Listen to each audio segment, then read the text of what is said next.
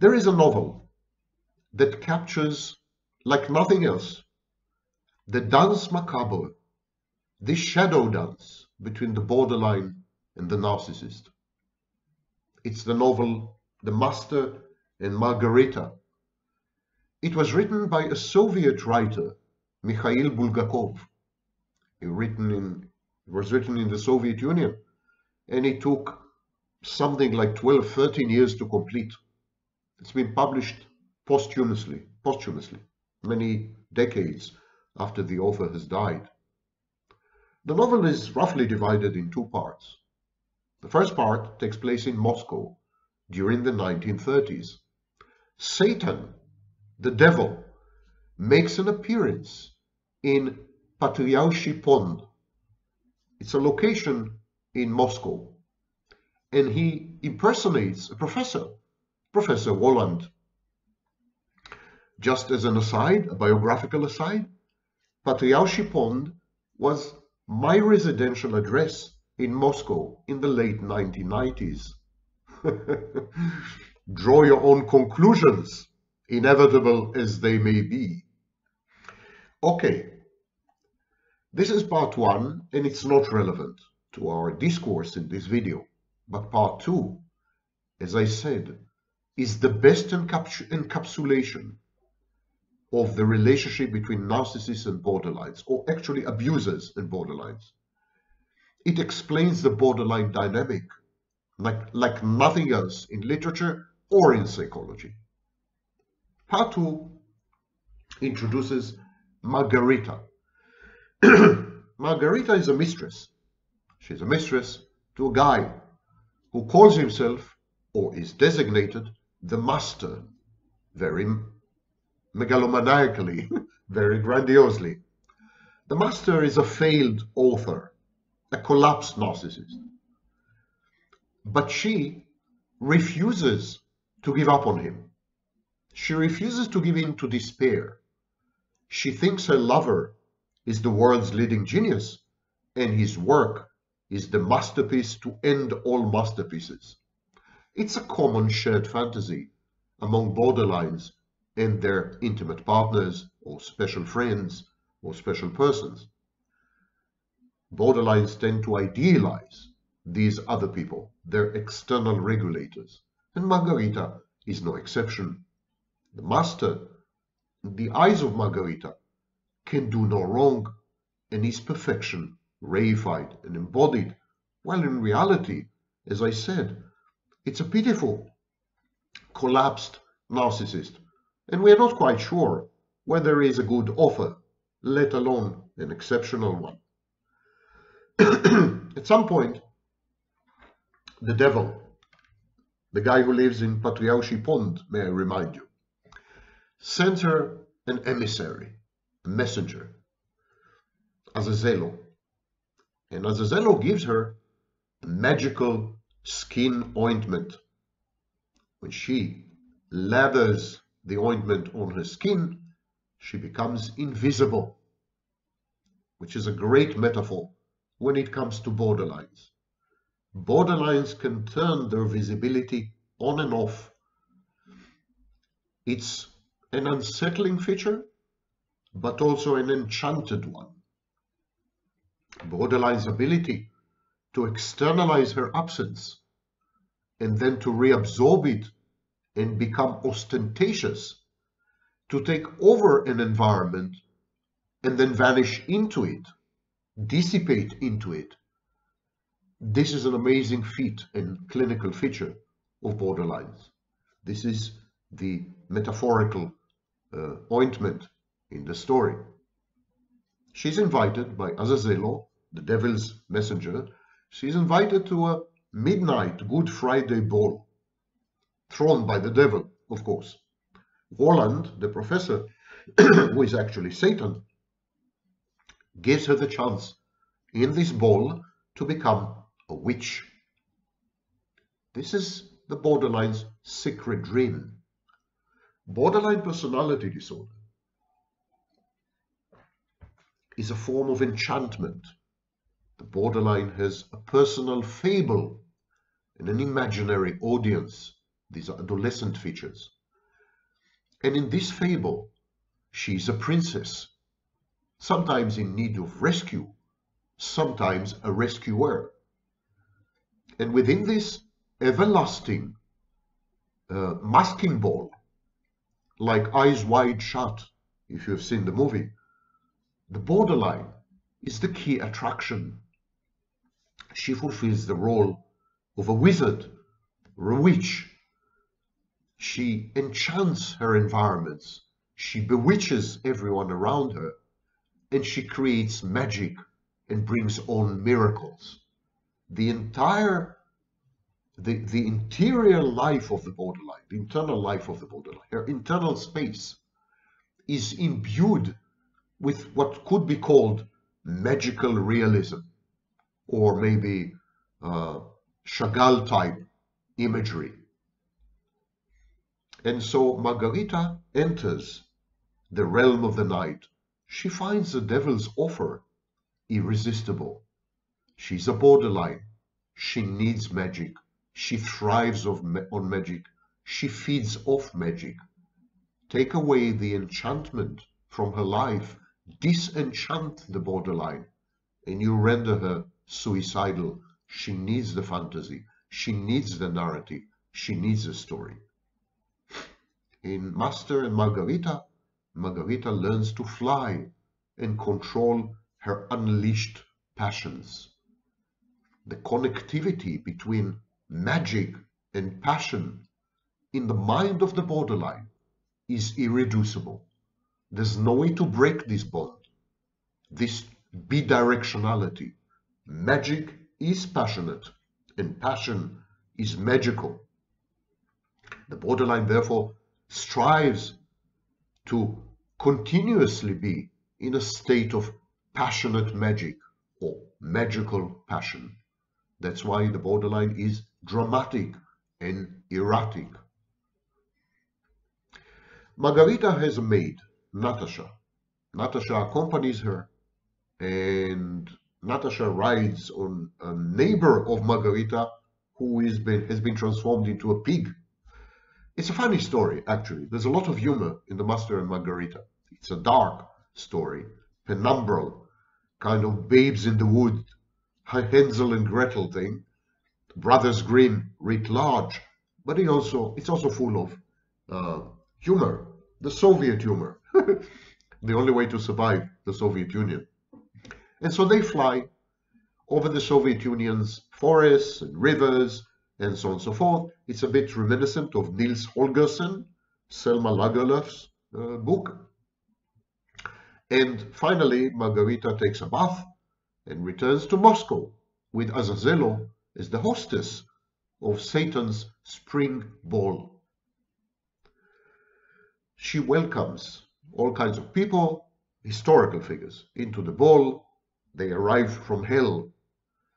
And so she gets more and more immersed, one could even say immured, in the works of the devil. When the borderlines opens herself up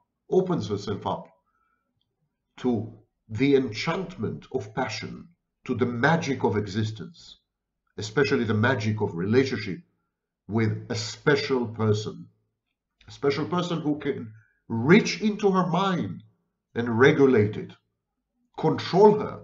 She outsources herself. There's no self there, but she outsources her inside, her mental innards. She outsources them to the intimate partner. This creates between them kind of merger and fusion and enmeshment, which are very reminiscent of the symbiotic bond between a baby and a mother, a newborn and a mother. She's newborn. It's a rebirth.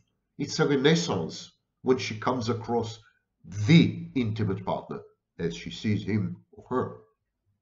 So it's a Faustian deal. The borderline gives up her soul for worldly love, stability, safety, and the bewitching enchantment of limerence and infatuation. It's a secure base. It's a kind of unconditional love given to a mother, maternal figure. And so the master in Margarita captures this process of gradually descending into the bowels of the earth, making peace with hell, giving up your soul, just in order to be able to interact with the devil, with Satan. She does all this, of course, in order to promote the master. It's her self-sacrifice. Satan, or the devil, represents the internal dynamics or psychodynamics in borderline, which are very painful, and disintegrative, and hurtful, and dissociative. But it's a price she's willing to pay. Margarita, I'm glad to inform you, survives her encounter with the devil. Satan, like all other men, is so impressed with her that he offers to grant her her deepest wish. She makes one wish. He says, okay, I'll grant you this wish, but here's another one. Strangely, her first wish has nothing to do with the master. It has to do with some other person who is tangentially related to her. Not related, but tangentially entered her awareness. We have come across this phenomenon in borderline personality disorder, especially when it's coupled with substance abuse, dual diagnosis. Borderlines tend to become more empathic towards strangers than towards loved ones. That's a fact. Especially when they're drunk, under the influence of alcohol. And she's drunk. Margarita is drunk here. It's not alcohol, but it's the whole surrealistic dreamscape of Satan. A nightmare that is also irresistibly alluring, captivating, and subsuming. And so she's more empathic to a stranger. Only her second wish has to do with the master. She asks Satan to deliver the master to her. And presto, the master is there. He's dazed, he's confused, he's disoriented. He interprets the whole situation as a lunatic asylum, where she met him, by the way. He was in a lunatic asylum. And so, having reunited through the good services of Satan, the devil, they are returned to the basement apartment where they have established their love nest. It seems that the love between the borderline and her abuser, the borderline and the narcissist, the borderline and the sadist, requires the intercession, intermediation, and intervention of the devil himself. As I said, it's a Faustian deal. It's impure. In the Middle Ages, borderlines were cast as witches. Not in the Middle Ages, actually. In the 16th and 17th centuries, borderlines were cast as witches. There's some presence of the dark forces in the relationship between the borderline and her intimate partners or special friends or special people, special persons. This attribution of darkness to mental illness, especially borderline narcissism and psychopathy, is not new, nothing new. There's a lot of it in Jung's work. Even Freud compared it to demon possession. So the metaphors and the language of medieval religiosity and Puritan texts has survived to this very day. And the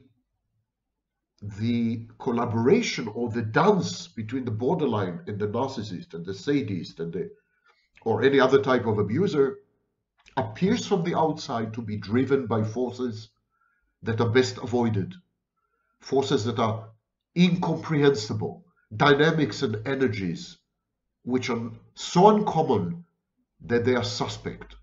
They represent the Netherlands of our innerscape.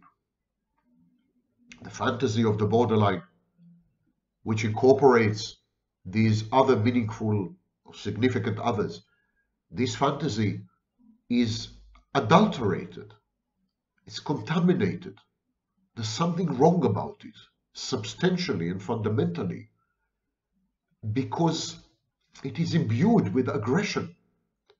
It is imbued with desperate dependency, clinging to the point of choking and suffocation. There's a lot of death in the shared fantasy of the borderline. In the shared fantasy of the narcissist, there's a lot of hope and optimism, which is delusional, of course, because it's founded on grandiose self-assessment and the idealization of everyone involved. In the borderline's fantasy, it's like clinging to a rock with your nails. And that's the only thing that stops you from falling. There's this sense of imminent fall. And fall, of course, is a metaphor in the Bible. The fall, the expulsion from the Garden of Eden, the conversion of Adam and Eve from pure, innocent creatures into what we are today, which is nothing to write home about and nothing to brag about. The borderline is poised on this precipice between virginal purity and extreme depravity. A state of primordial innocence compared to extreme self-trashing and self-denigrating and self-degradation. She is the line separating these spheres of existence. She often transitions from one to the other. She's like a pendulum. She's the bridge. She wishes to induct others into this game, to introduce people who can regulate her, afford her a sense of stability and safety and predictability. She wishes to drag them into this morass or miasma of conflicting images and drives and dynamics. Borderline is just another name for dissonance. And so the master Margarita describes this in a way which no other work of literature or psychology ever came close to. So now the master and Margarita are reunited in the love nest,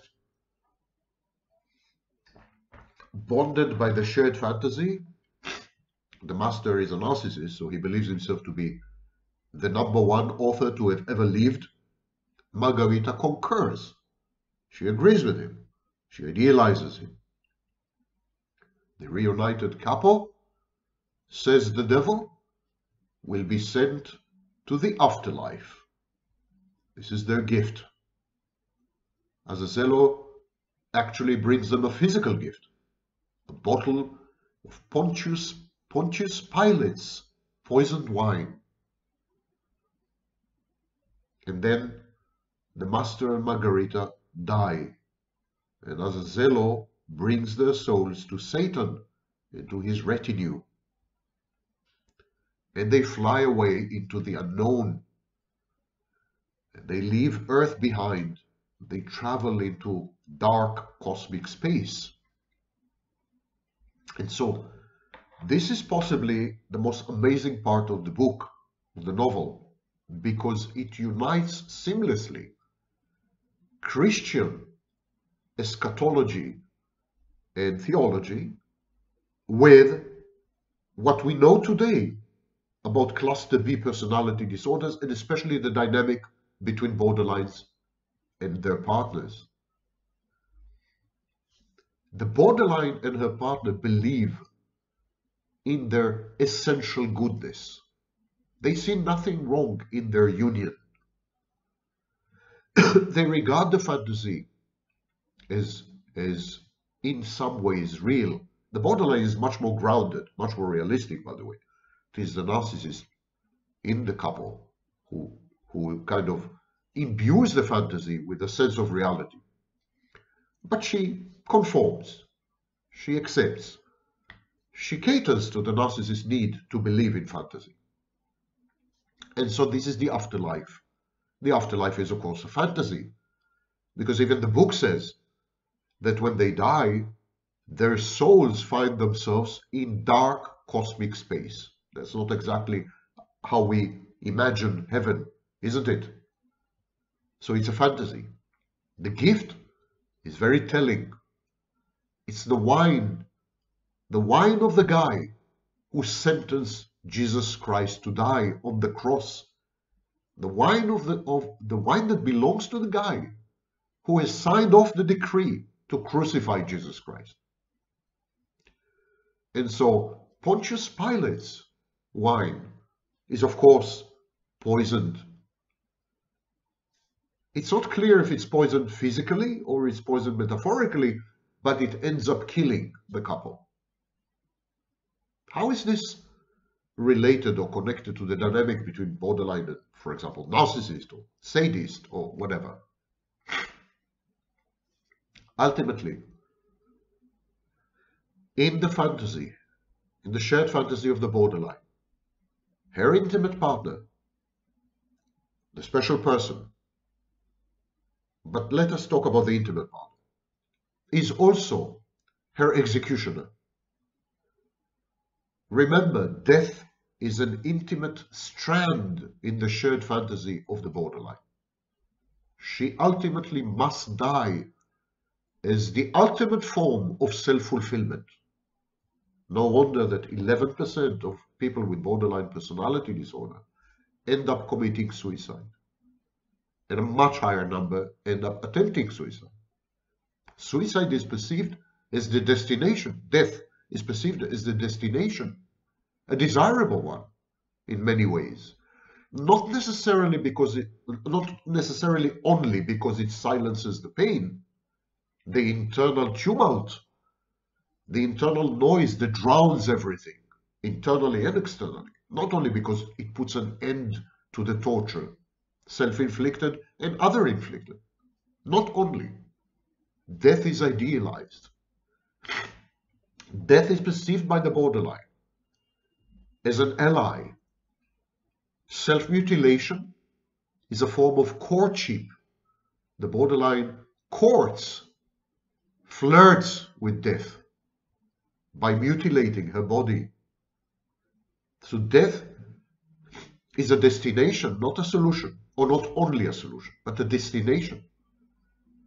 The entire life of the borderline is a narrative that leads inevitably, ineluctably, inexorably to death. Death makes sense of the borderline's life. It imbues it with meaning. It's hermeneutic. And so Pontius Pilate's poisoned wine is welcome, and the couple consume it. And by doing so, they crucify themselves. Pontius Pilate crucified Jesus. So by drinking his wine, they become Jesus Christ. They crucify themselves. And by crucifying themselves, they absolve everyone else of their sins. The act of crucifixion in the New Testament is also an act of absolution. Jesus died so that your sins may be forgiven. The Master and Margarita die having imbibed Pontius Pilate's wine. They died, they got crucified, so that the sins of everyone around them should be forgiven. They grant an absolution to everyone. And so they fly away into the unknown, in the minds of the narcissist and the borderline, when they're together in the shared fantasy, it's a voyage. It's the kind of exploration that Europeans undertook in the dark continent in Africa in the 19th century. Their relationship is a terra incognita, inhabited by the savages of their internal psychological dynamics. And they explore each other, and they explore the relationship, and they can't let go. It's insatiable. They delve deeper and deeper, and wherever they think they've reached the end, it's just starting, it's just the beginning. So they fly away into the unknown, but they've been flying away into the unknown from the moment they've met. This is just the physical affirmation of a psychological process that has started when they have become a couple and they leave Earth behind, as a typical borderline narcissist couple does. This kind of couple leaves Earth behind. They inhabit their own planet. And this planet is often inaccessible even to therapists. They're going to spend eternity together in a shady, pleasant region. But it's not heaven, and it's not hell. It's Dante Alighieri's limbo. It's a house under flowering cherry trees for some reason, Japanese motif. But it's very reminiscent of Dante's limbo. Having granted absolution by self-crucifying, everyone around the Master and Margarita become pure spirits, including the devil himself. The power of the love of Margarita and the Master is such that it could transform even the devil himself. Indeed, borderlines attribute this kind of potency and power to their attachment and bonding and relationships. Borderlines believe that their relationships are primordial atavistic force. They believe that their relationships are transformative. They believe that they're agents of change. They believe, all borderlines believe, that they're having impact, very often irreversible impacts, on people around them. And because they firmly think of themselves as good persons, as good objects, most borderlines would tell you that they're having a good influence on people, that they've helped people, that they've changed the trajectories of people's lives for the better, that they help to introduce people to each other, etc., etc. And so the devil changes. He's transformed, possibly against his will, and becomes a pure spirit. Down on Earth, in Moscow, people witness all these events. They try to make sense of them. The same way people outside the borderline's dyad also try to make sense of what's happening. People ask, why is she with him? Why is she suffering? Why, on the other hand, is she so addicted to him?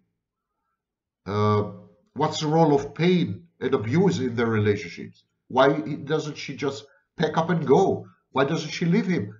These questions torment, torture, and bother people around the borderline couple with her abuser. And so people in Moscow also attribute all these strange events to hysteria and mass psychosis and mass hypnosis. In the final chapter, Satan, the devil, again in the role of Professor Walland, tells the Master to finish his novel about Pontius Pilate. And he says that Pilate is condemned by cowardice to limbo for eternity. It's interesting, because the Master and Margarita are in limbo, actually. They're Pilate's neighbors. Pilate brought them there. His wine. Pontius Pilate is in limbo. He's condemned. He was a coward. He didn't want to crucify Jesus Christ. He gave in to the mob. The master shouts, "You're free. He's waiting for you." Remember, the master and Margarita crucified themselves, or agreed to be crucified, agreed to die, in order to absolve everyone. And so the first one to be absolved is the person who killed them, Pontius Pilate. You forgive your killer, your assassin.